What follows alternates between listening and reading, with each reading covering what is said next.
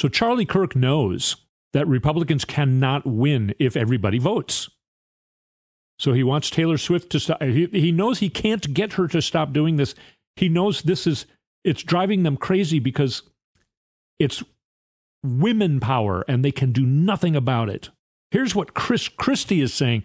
Christie is saying Donald Trump will be convicted in April. He will be a convicted felon, and both the Republican Party and the United States deserves better than that.